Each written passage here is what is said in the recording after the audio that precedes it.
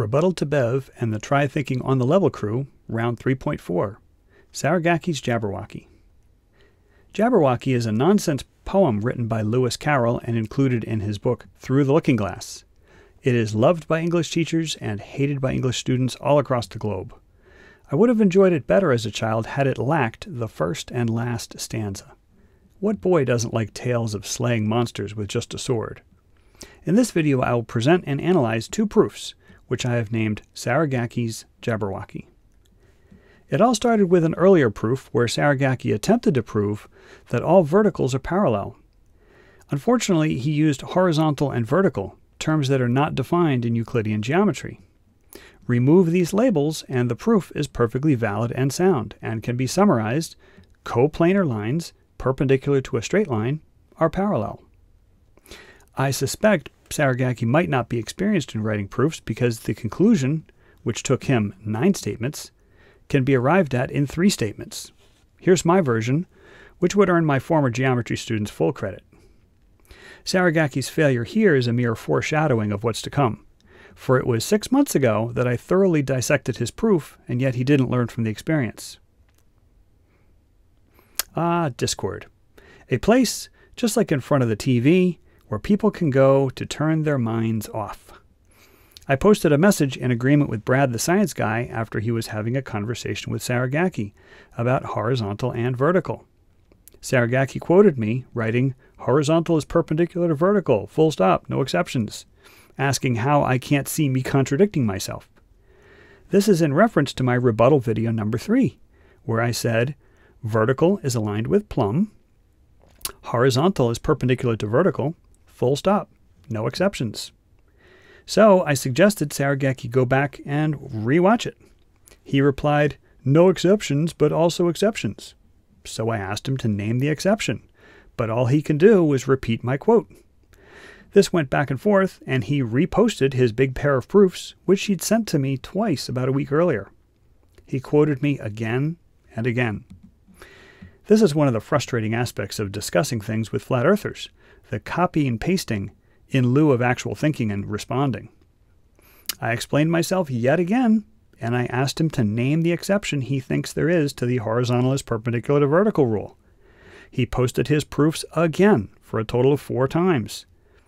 He again quoted me and accused me of ignoring his proof, not realizing that I'd actually made a careful study of it days earlier. I again asked for the exception he's claiming to the rule.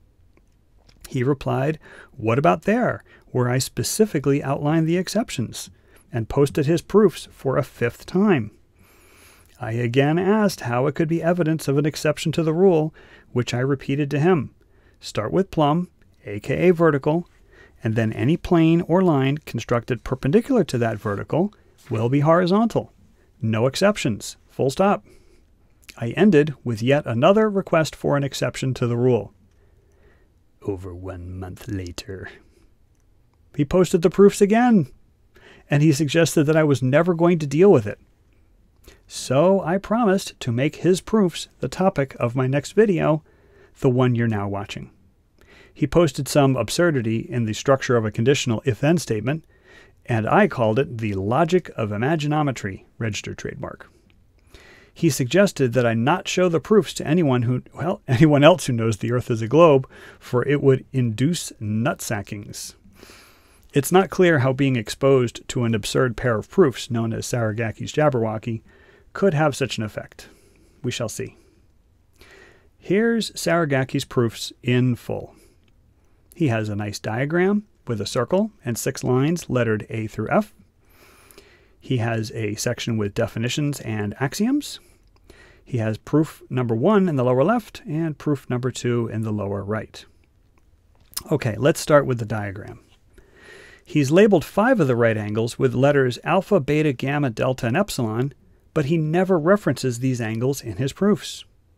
He also uses the right angle symbol and indicates the angles measure 90 degrees, which is redundant. I suspect he took a screenshot from GeoGebra. Next is his method of labeling lines.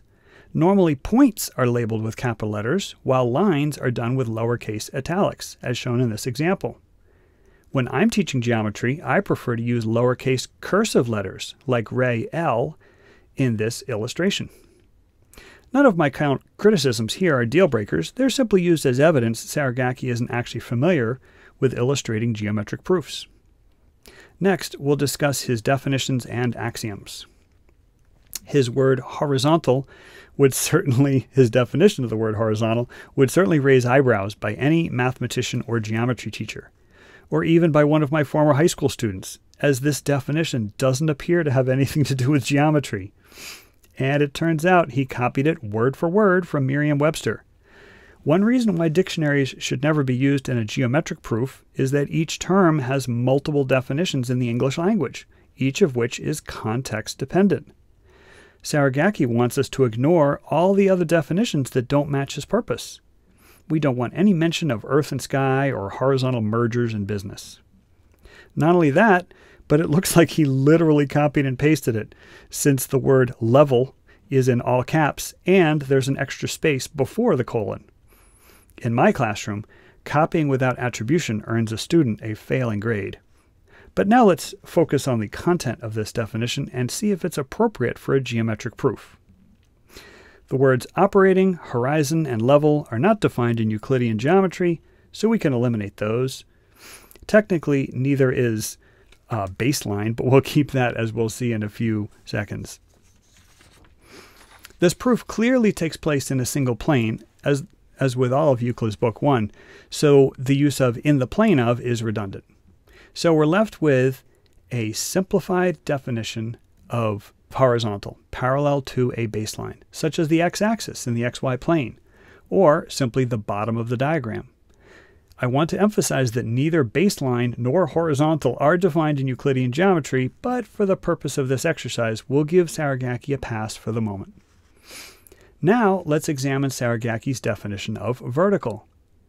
Would it surprise you to learn that he copied this one, word for word, from one of the many definitions of vertical in Merriam-Webster?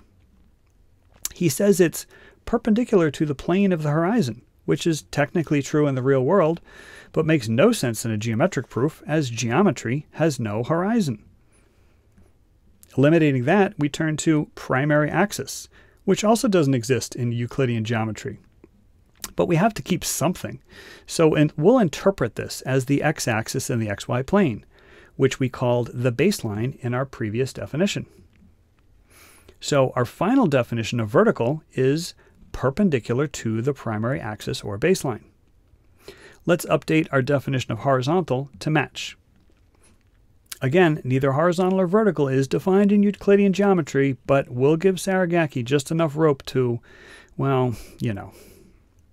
Okay, let's look at the rest of these definitions, which are defined in Euclidean geometry.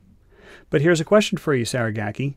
If they're defined in Euclidean geometry, why copy their definitions here?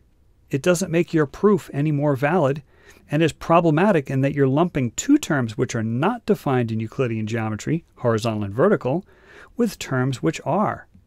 Not recommended. Furthermore, your definition of plane includes the word superficies, which is considered an archaic way of saying surface. A surface is a two-dimensional shape which can be planar, also known as a plane, or curved, such as the superficies, or surface, of a sphere. Using dead vocabulary doesn't make you sound more intelligent, Sarugaki. It only serves to obfuscate your message. If you want to say surface, say surface. If you want to say plane, say that. Next, we move to the axioms.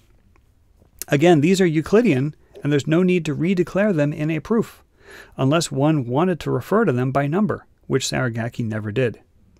They are based on first principles, and it doesn't make your proof more sophisticated by including them.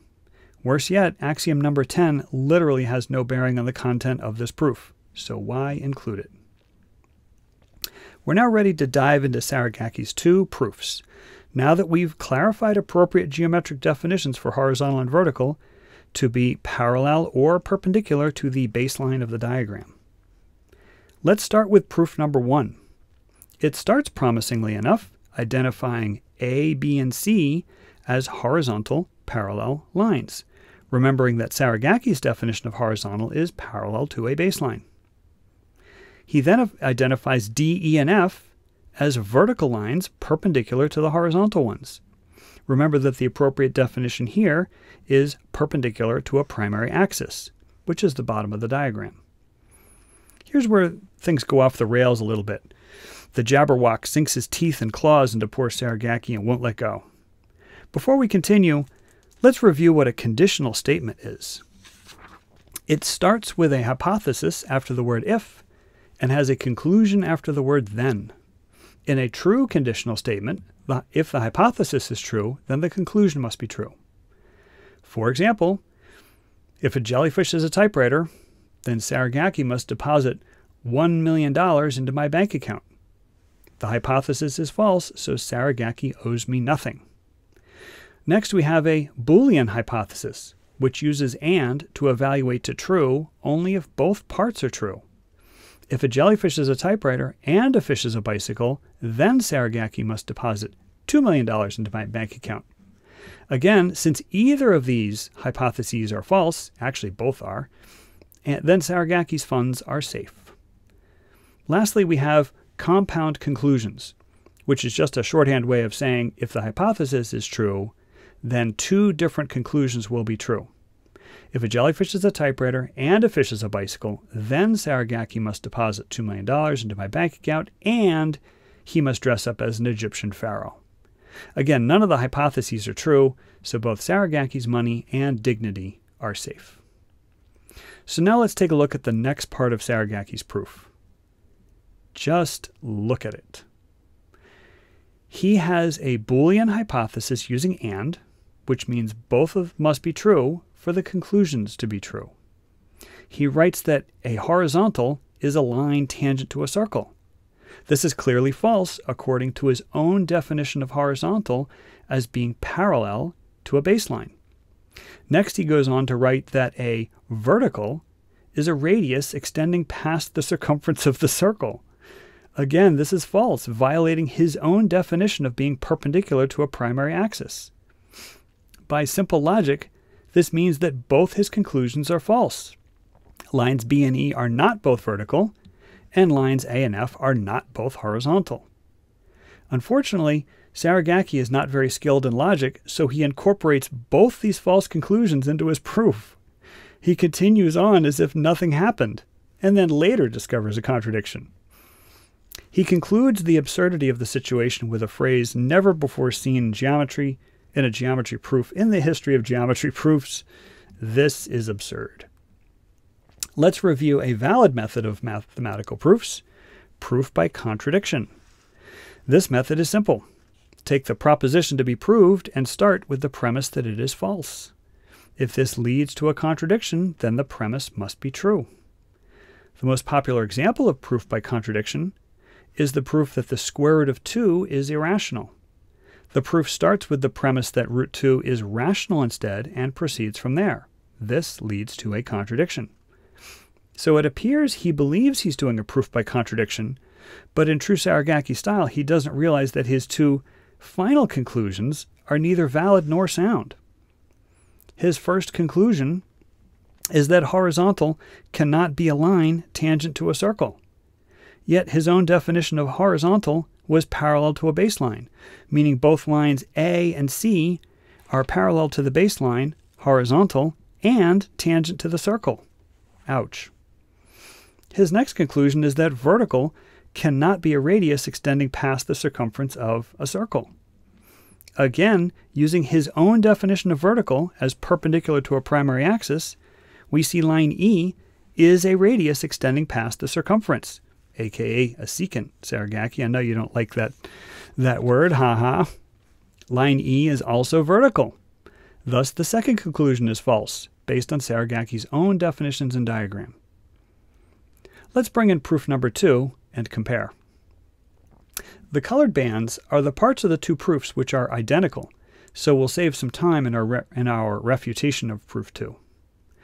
Remember, the green highlighted compound hypothesis was made up of two false statements joined with and the conclusions are both false. So let's take a look at how absurd they are and how Sarugaki proceeds as if nothing was wrong. He's literally concluding that horizontal line B is somehow vertical, And then he concludes that vertical line F is somehow horizontal. And then, just like in proof number 1, he uses these obviously false conclusions as if they were true. Ouch, Sarugaki. As Quantum Eraser might say, that's going to leave a mark. Cargo cults. Imagine you're in a jungle tribe in one of the countless Pacific Islands, and you notice a bunch of men in uniforms are building landing strips and buildings. This pleased the gods, and soon cargo came from the sky. When the war was over, the men in uniforms went away, so you and your tribe decide to appeal to the cargo gods by imitating what you saw, including building airplanes out of wood and bamboo. The key with a cargo cult is the belief that something valuable can be obtained through mimicry. Imitation isn't just flattery. They believe it will actually lead them to the results that they seek. You cannot receive deep space radio signals by building a radio telescope out of straw, even if it looks a lot like a real telescope. I cannot become king of Egypt by doing a little cosplay. You cannot prove much of anything by making geometric proofs that only resemble actual proofs, such as this one, which tries to prove something about real-world verticals, or the 2 proofs that we covered in this video, which use terms undefined in Euclidean geometry and then immediately ignore those definitions to create contradictions out of thin air. It's a cargo cult of Euclidean geometry. Write something that looks like a proof, and maybe the gods of geometry will smile down upon you. Hey, Sarugaki, there's no shame in admitting you don't know, as I said in my last video. But it is folly to argue against knowledgeable people from your position of ignorance. You may fool people who know as little as you, but you will look foolish to everyone else. If you like this content, please give it a like and share. And as always, special thanks to my channel members. And when commenting on this or any other one of my videos, please be kind to each other. Bye.